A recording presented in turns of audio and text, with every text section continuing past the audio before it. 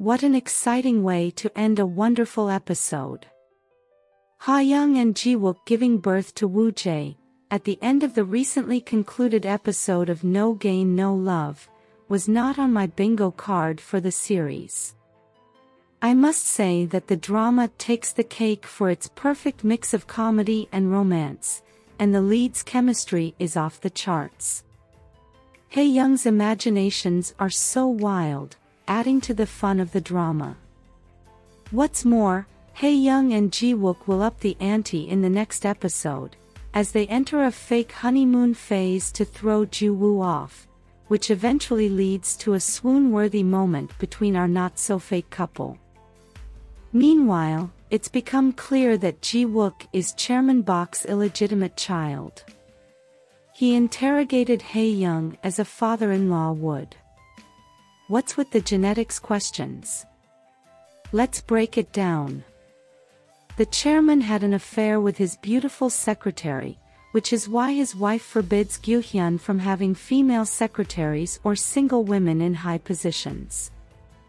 Ji-Wook was born out of the affair, and to clean up his mess, the chairman sent his mother to Canada, where she started a new family, leaving him with his grandmother, hence the reference to always cleaning up his mess.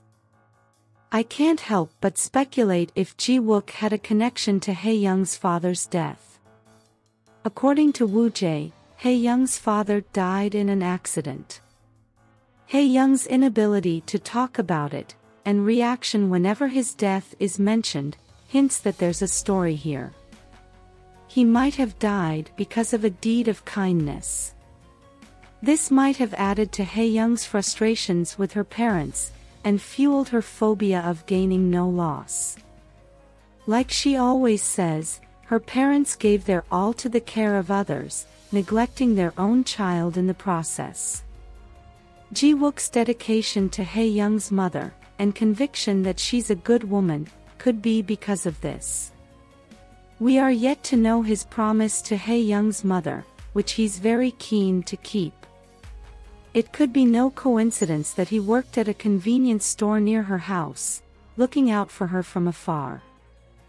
Meanwhile, the chairman's motive for bringing Ji-Wook into the company is unknown. It can't be a sudden fatherly love for his illegitimate son, whom he brags about cleaning up as a mess. And it's too grand a scheme to be about keeping his legitimate son in check. His wife already suspects he's up to no good, knows that he has an illegitimate child, and will surely not be happy about this. From the look on her face when Ji-Wook spoke about his parents, it looks like she's become suspicious of him. After running into each other at the orphanage, Ji-Wook and Hyun, his half-brother, now have an easy rapport. So typical for a sibling to see the other as Lucifer, while others see him as an angel. Meanwhile, Hae-Young suspects that Ji-Wook might have feelings for her. Ji-Wook buying his fake wedding ring was a giveaway. Her reaction shows that she's warming up to him. One of the good things about the series and the leads is their interaction and communication. There are no games between them.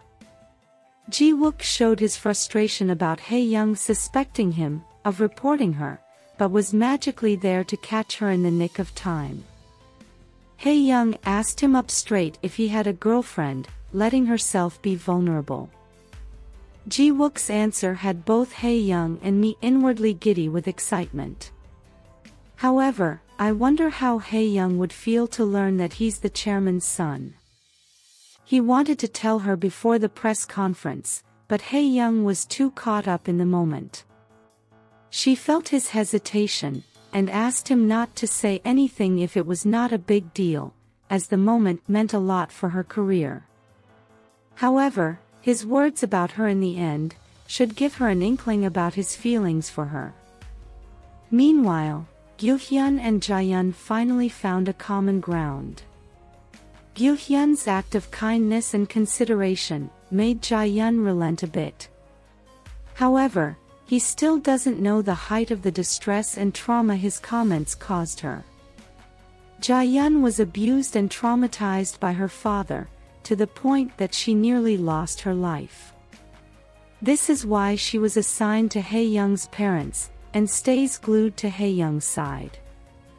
She must feel like she stole Hae-Young's parents' affection, after hearing her words of pain. Hyun must have commented on her father, and from the policeman's question, it seems like her father committed a terrible offense.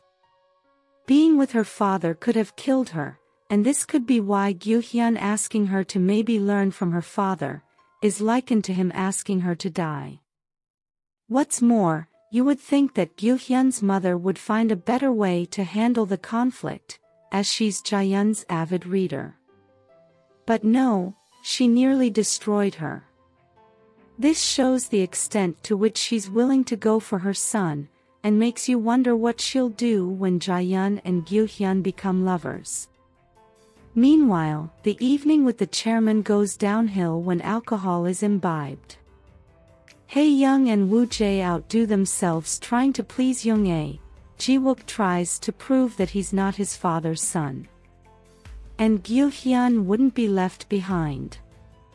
Together, the drunken parties eventfully end up in a hotel, with the aid of Ha-Jun and Yilin.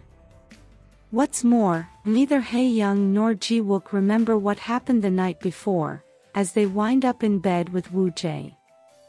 After running into Woo-Jae, Hae-Young fears he knows something about their relationship, and makes a new plan. She decides it's time for her and Ji-Wook to enter a full-time honeymoon phase. Instead of just the weekdays, they decide to spend more time together, including the weekends. Ji-Wook visits Hae-Young's house and opens a box to Hae-Young's chagrin. A box containing pictures of Hae-Young's mother's foster kid fell over in episode 5. Someone must have cleared it up, as the box Ji-Wook is about to open is different. Engrossed in his role as a husband, Ji-Wook tells Hae-Young that he likes her on the way to work. He shields her with his body in the elevator, creating a heart-fluttering moment. All these make Hae-Young start to take notice of her fake husband. During lunch break, they play the role of a lovey-dovey couple, trying to throw Woo-Jae off their track, and words get out in the company about the mismanagement of company employee benefits.